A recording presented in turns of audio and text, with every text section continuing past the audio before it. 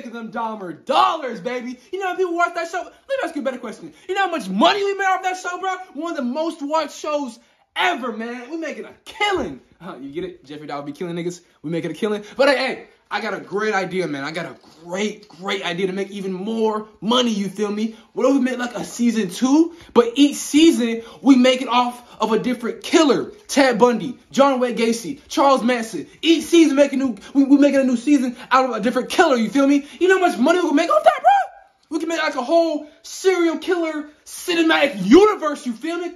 Bro, stop playing, man. We can make so much money, bro. And I see niggas talking about stuff, oh, it's distasteful to the families of the victims. Nigga, we making money, nigga. So, hey, man, let's start production on Dahmer season 2. I'm thinking John Cena, Ted Bundy. Stop playing.